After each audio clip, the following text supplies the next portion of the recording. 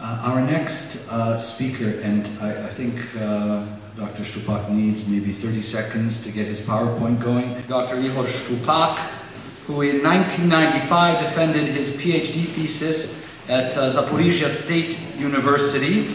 And in 2002, that doctorate was recognized by the University of Toronto, which I think is a very important accomplishment.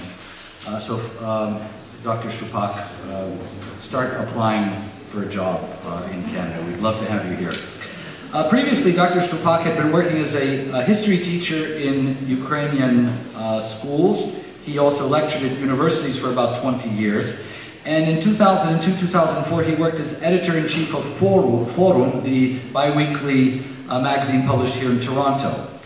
Since 1999, he has worked as editor-in-chief of the publishing house Premier in Zaporizhia, Ukraine. And since 2004, he has been the director of TKUMA, the Ukrainian Institute for Holocaust Studies. And since 2012, he has been working as director of the Museum Jewish Memory and Holocaust in Ukraine, which is located in Dnipropetrovsk. It's a gigantic complex. You can actually see it from a satellite vantage point on Google Maps. He's a member of the Ukrainian-Polish Commission on History, a member of the Ministry of Education and Science of Ukraine, working group on upgrading educational programs and history textbooks. He's the author of more than 120 scholarly works on the history of the Holocaust, the history and problems of interethnic relations in Europe.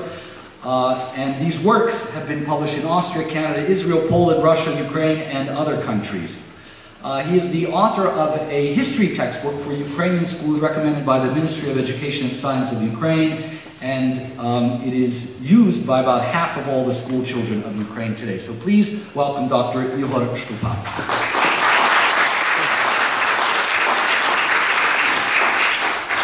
First of all, I'd like to thank to Padre Galadza, to the Institute of Metropolitan Sheptytsky. My institute, Ukrainian Institute for Holocaust Studies, TKUMA, has close cooperation with many scholarly and educational organizations, with Jewish and non-Jewish organizations, with Christian organization institutions, first of all with Ukrainian Catholic University. We organize many scholarly programs, educational, and more interesting is a young student seminar, The Ark, Inter-ethnic, inter-religion, Ukrainian, Jewish, Polish seminar in Univlavra and other very special places. And it's a big honor for me and for my institute to be here in the Institute of Metropolitan Sheptytsky. Thank you very much. And my presentation, yes. National question, including the Jewish question, are not the main point of the Maidan and events in Ukraine which happened after.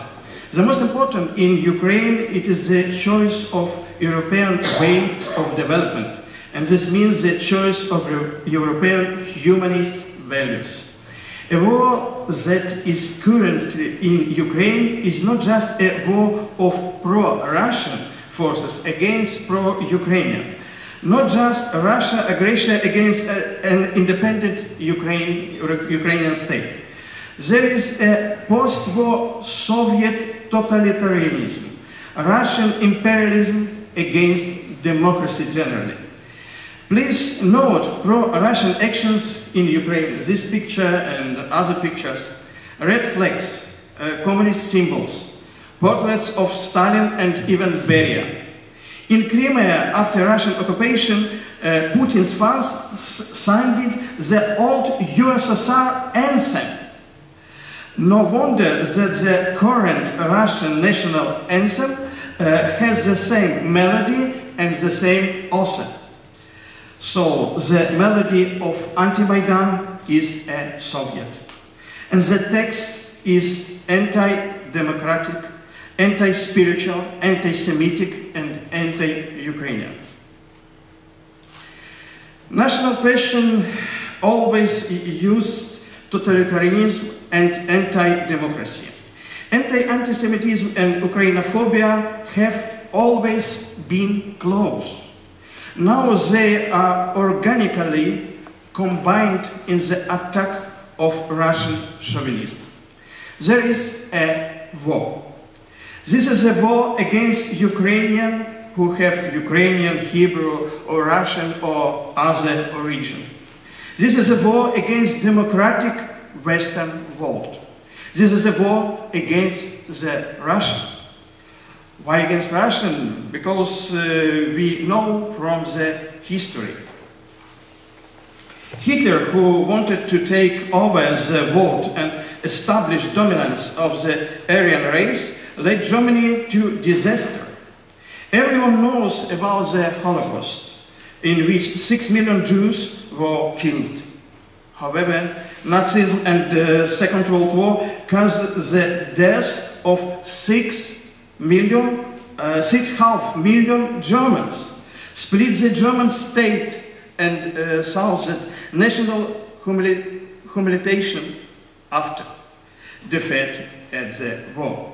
The Germans got rid of chauvinism and imperialism myth in 1945 year.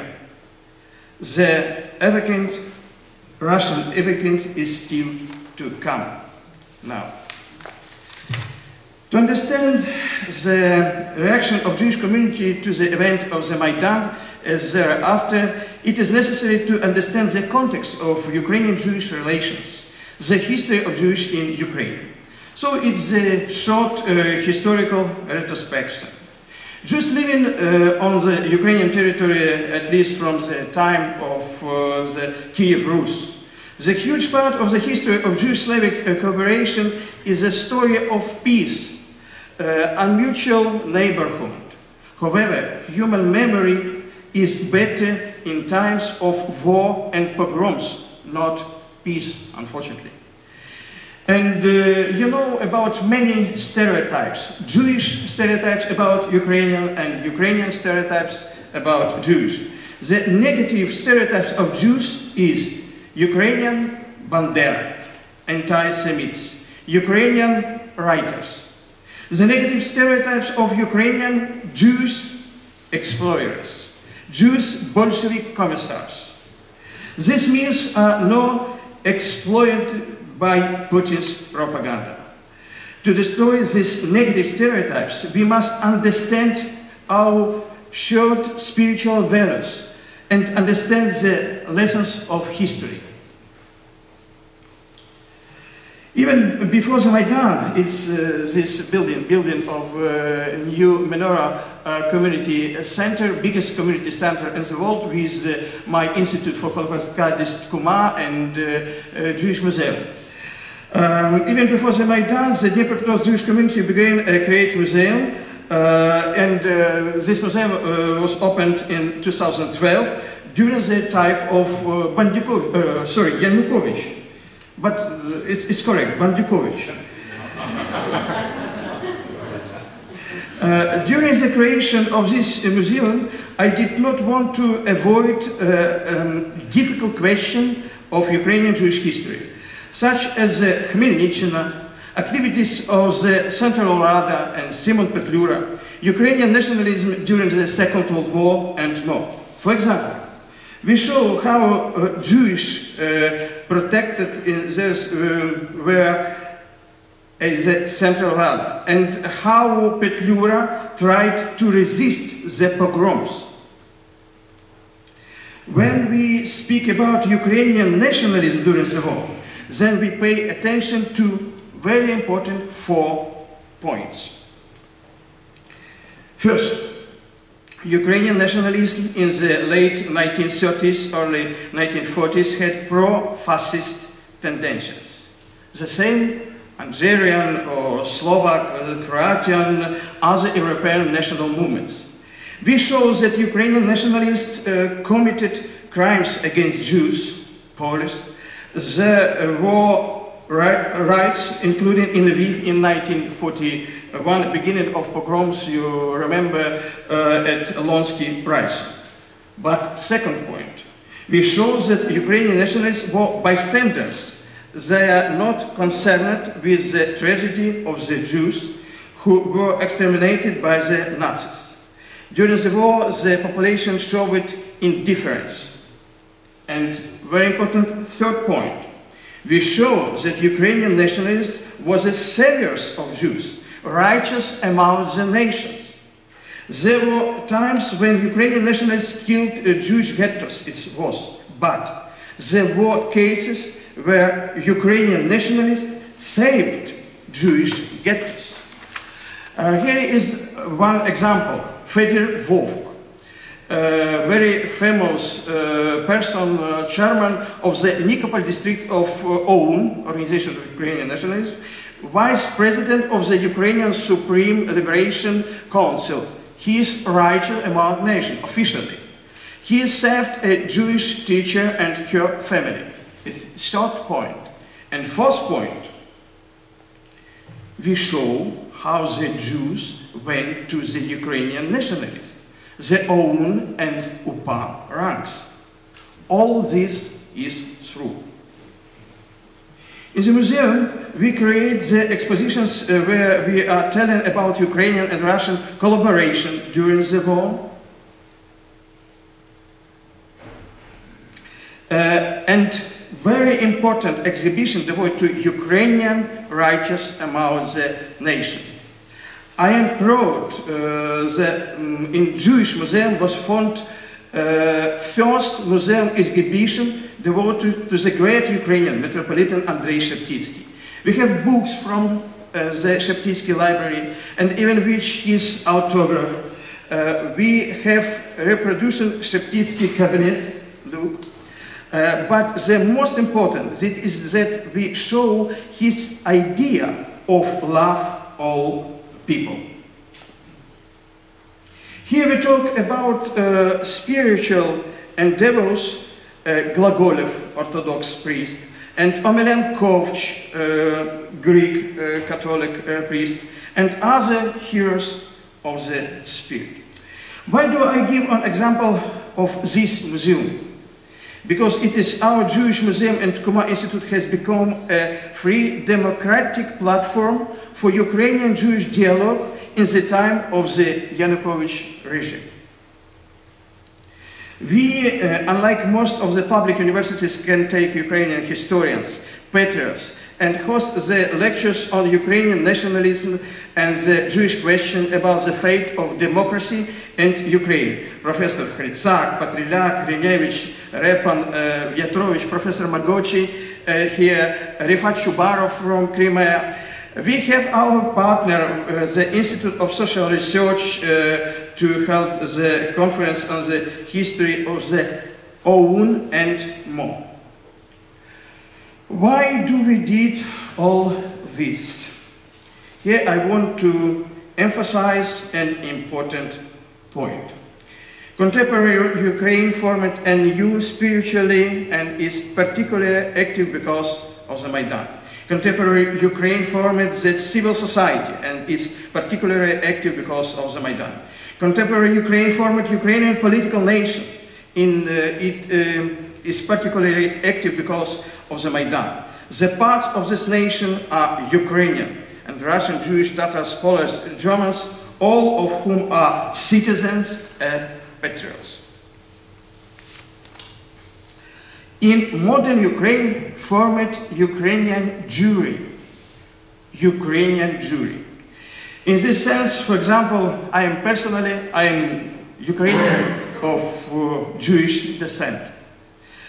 A few years ago, the brightest representatives of Ukrainian Jews were few. Among them, you see Yosef Zisels, Leonid Finberg, Vitaly Nakhmanovich, Mikhail Gold, and others. Fully pro-Ukrainian, patriotic position took the high spiritual authorities, Rabbi Yakov Blaich, Shmuel Kamenetsky, Rabbi of Dnipropetrovsk region, and others. Now we have much greater quantity of Ukrainian Jews. And these Ukrainian Jews influences the formation of the positive spiritual atmosphere that defines the active and constructive role of Jews in Maidan and the democratic movement in Ukraine. Next, EuroMaidan and Jews. Maidan in Ukraine is a revolution of dignity, struggle for the humanistic values that are the values of the modern Western world in human rights and freedoms. From this it follows that the Ukrainian Jewish community should have fully supported Maidan.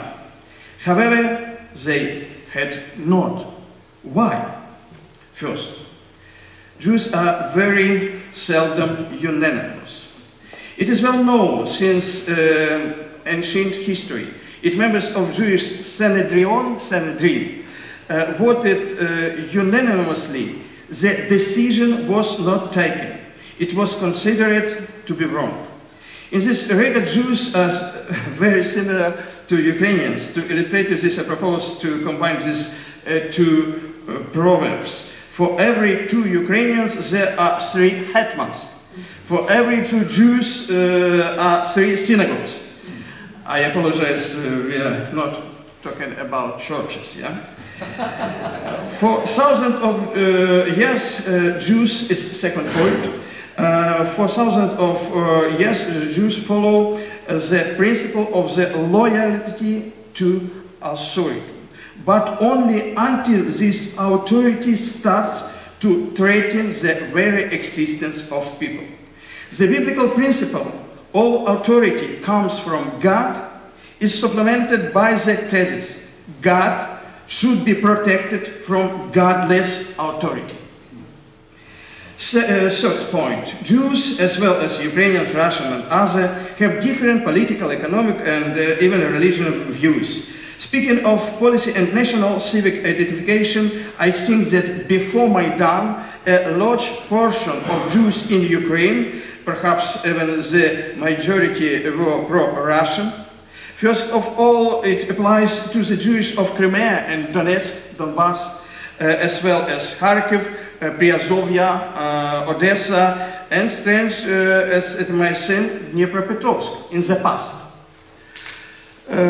For the absolute majority of Jews in eastern and south Ukraine, the following was typical. The main language, Russian. Poor knowledge of Ukrainian. Understanding of history as the basis of Soviet and post-Soviet myths. Poor knowledge of Ukrainian history. Cautions and fears concerning Ukrainian nationalism, Banderivtsi, and etc. However, such pro-Russians of the Jews didn't mean pro-Soviets. That is why other values remained the priority to all the Jews. In Soviet times, Jews made up a large percentage of dissidents. Ukrainians and Jews formed the majority of Soviet camps prisoners.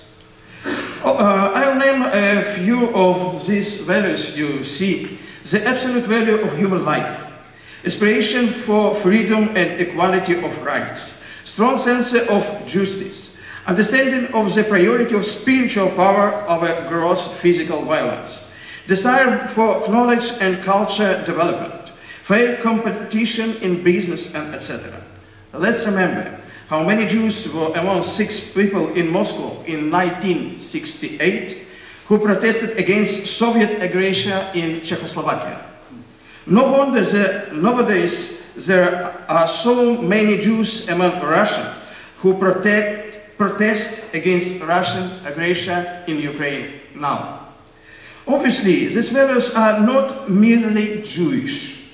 They are shared by a large part of Ukrainian society, Ukrainian civil society. Instead, Yanukovych regime denied and rejected this fact. This is why our Maidan appeared. I don't want to speak too much about the reasons of Maidan. It was here on other lectures, yeah?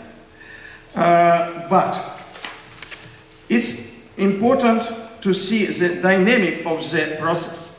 Ukrainian society created Maidan, and Maidan started to change Ukrainian society. Jewish community of Ukraine has also changed, especially in Dnipropetrovsk, and not only. Active, modern part of Jewish community, intellectuals, businessmen, public figures, saw that democratic Maidan met their democratic aspirations. The Jewish took part in Kiev Maidan. Social composition of Jewish participants of Maidan was slightly different from social composition of Kiev Maidanivtsi, Maidan members, participants. They were students and engineers, businessmen and pedagogues, pensioners and IT specialists. Together with Ukrainians, Russians, they built barricades, protected Maidan and provided with everything necessary. Jewish people are proud that there were not 2, 3 of them among the heroes of the Celestial Squadron, Heroi Nebesnoi Sotni, who gave their lives for the freedom. However, in regions, especially in eastern, in southern Ukraine, many Jews waited and didn't take any particular position. Part of them was simply afraid of repressions by Yanukovych.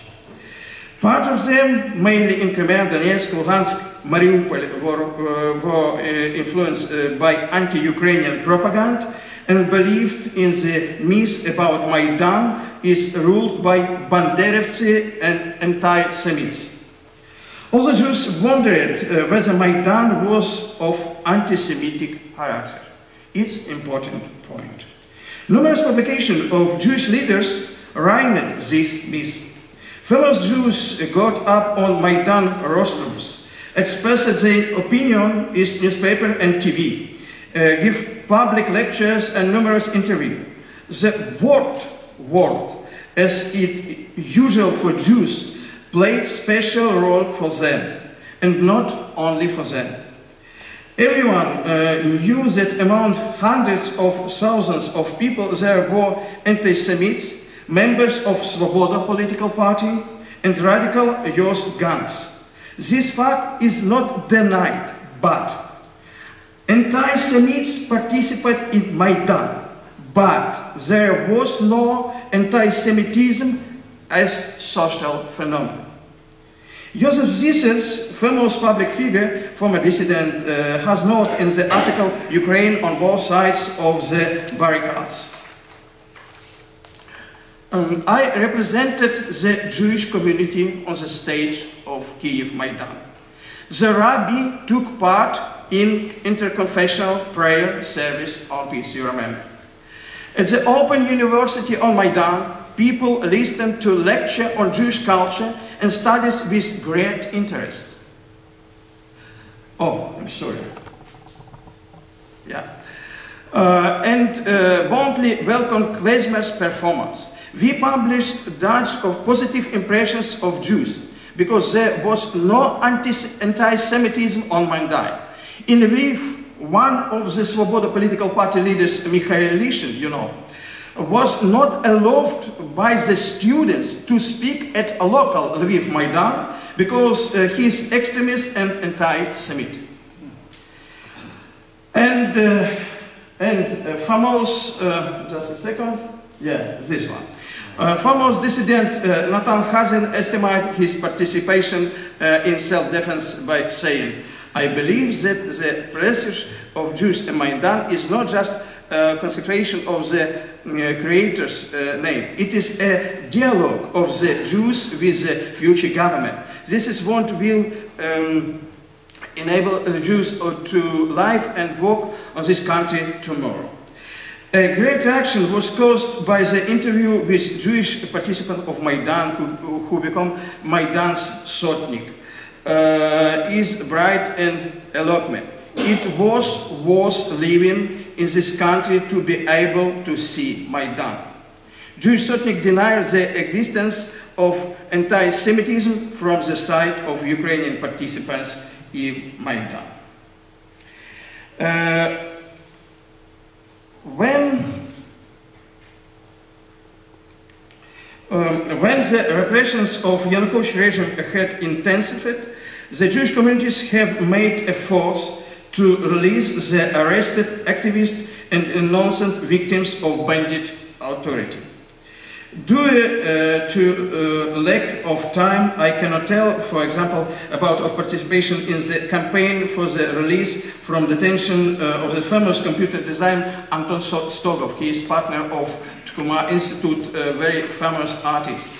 In that crazy situation, the position of the social activists and religion leaders was of great significance. We have already mentioned the Ukrainian Jews, who represent the Ukrainian Jewry, Zisels, Portnikov, Nakhmanovich, Gold, and others. Joseph Zisels, you see, has organized the famous appeal to Putin on behalf of the Jewish community in Ukraine. This document, in March 2014, was signed only by about 40 people. I am proud that my signature is on there as well. Of course, this letter received a negative reaction from that part of the society as well. However, it is significant that his appeal contains the main ideas of Maidan, promoted them and expanded the prospects for democratic development of Ukrainian multi-ethnic society. This appeal was the original declaration of democratically minded Jewish community in Ukraine. And now, my Khmelnytsky. The speech in the synagogue Golden Rose in Dnipropetrovsk of the chief rabbi of Dnipropetrovsk and Dnipropetrovsk region Shmuel Khmelnytsky has received wide publicity. He appealed to the Jewish congregation and point on the Maidan was of the democratic character and that the huge threat is posed to Jews as well as a resident of Ukraine by aggressive Russian leader Vladimir Putin. It is interesting that Khmelnytsky said, obviously not all the Jews agree with me, especially Jewish veterans of the war. But the Jews should know that Putin today is our main enemy and main enemy of all Ukraine. Rabbi rejected the threat of pogroms and said that Jews should not be afraid of about Nazis from the right sector or Maidan squadrons. He said that Jews and Ukrainians share common values, interests, and should unite. Of course, the word on very most influenced and respected spiritual leader of Ukraine was of great importance for not only the Jewish community, but for Dnipropetrovsk city, for other regions of Ukraine. Thus, the majority of the Jewish community in Ukraine consciously supported Maidan and overthrow of the Yanukovych regime. However, as you know, Putin's regime has begun his military, political and economic war against Ukraine. An important part of this war, a propaganda war. A war for the minds of Ukrainians, of Ukrainian, Russian, Jewish and other origin. And situation in the east of Ukraine Jews during the Auto and Russian aggression. I'd like to talk separately about Jews of Donbass, of eastern Ukraine, and Dnipropetrovsk, other pro-Maidan regions. It is worthy to mention that Jews of Donetsk and Luhansk, and before this autumn Mariupol, took the same social position as the majority of the population of this region. One article in eastern Ukraine says, they think in the same way as Jews in Russia. Banderovists and fascists are now in Kiev. Last time I was in the east of Ukraine in spring 2014. I have regular lecture and educational seminars for teachers of history, for universities and etc. I conducted sessions, read lectures about the Second World War, Holocaust.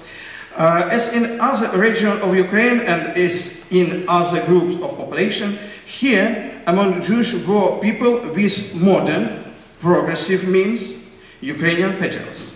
There are both pro-Russian elements and unfortunately, marginalized. And I can show you my different picture in Lugansk, in Donetsk. It's April, May of 2014. School people, students, Ukrainian patriots. I say, Слава Україні, всі відповідають, Героям слава.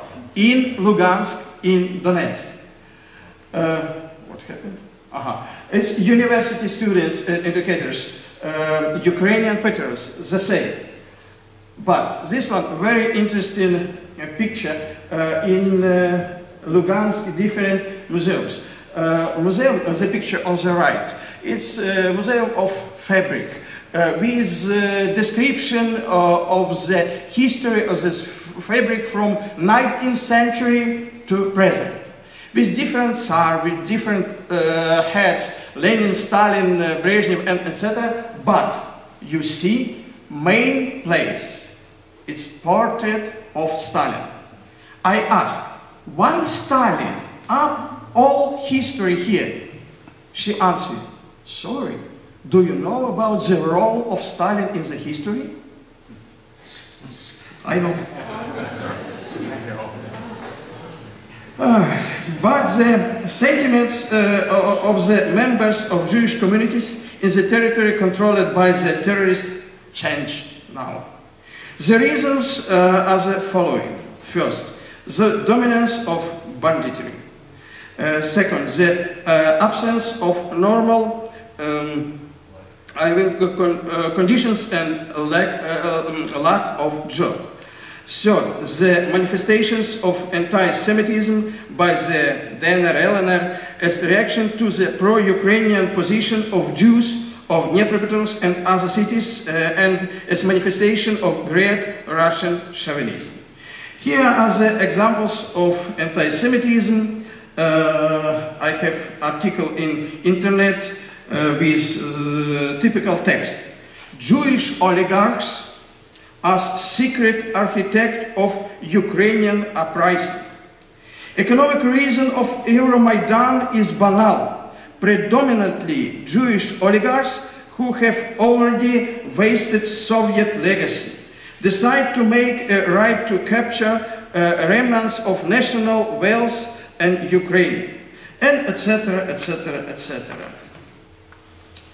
Other side, Żydo-Bandera, yeah? It's not joke only. Patriotic and pro-Ukrainian sentiments of Dnipropetrovsk Jews raise great interest.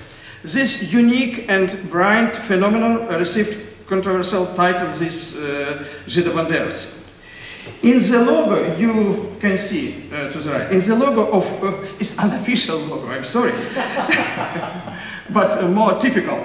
Logo of Żydo-Banderas, we see a stylized Jewish candle holder, menorah. Menorah is an ancient symbol of the Jewish people, the base of the emblem, official emblem of Israel. Now this name is given to our Dnipropetrovsk Jewish Community Center in Dnipropetrovsk, and we see that the symbol of menorah has something in common with Ukrainian national trident. You see? The phenomenon of the explosion of Ukrainian patriotism among Jewish community of Dnipropetrovsk and population of the city is general, has its reasons. First, Dnipropetrovsk is a city with great scientific and intellectual potential and intensive industries. Engineers, professional students, nature have modern, progressive and pro-European orientation. Second, business and political elite of Dnipro has always been a leading position in Soviet Union in the past and in the Ukraine. During Brezhnev from Dnipro, you know, Kuchma, Lazarenko, Timoshenko, etc. Instead, during the power of Yanukovych, Dnipropetrovsk elite, including Jewish part, suffered from the attack of Donetsk oligarchs. Next, the symbol of Dnipropetrovsk is a bridge. Bridge between East and West. However, spiritually, people of the Dnipro, it's a short title of Dnipropetrovsk, people of Dnipro and its Jewish community have always been closer to European values than to Asia and Russia. Nomination of Igor Kolomoisky as the head of regional state administrative became the logical step. Igor Kolomoisky, as well as his partner in Privat group, Gennady Bogolyubov, and leaders of Dnipropetrovsk Jewish community, due to their efforts, the menorah entered and our museum was built. Igor Kolomoisky and his team, Gennady Korban, and Russian Boris Pilatov, not only Jewish in the team of Kolomoisky, Hazan and others played great role in protection of Dnipropetrovsk and Ukraine from attack from the east. Military and political experts said, due to Kolomoisky, Russian tanks are on the other bank of Dnieper. However, his efforts were usually without the support of majority of society, a huge number of Ukrainian patriots and volunteers. I see that do not have time, and I will do circumcise this lecture, but by Jewish tradition. Yeah? And to conclusions. The vast majority of the Jewish community in Ukraine is patriots and protect their country from enemies.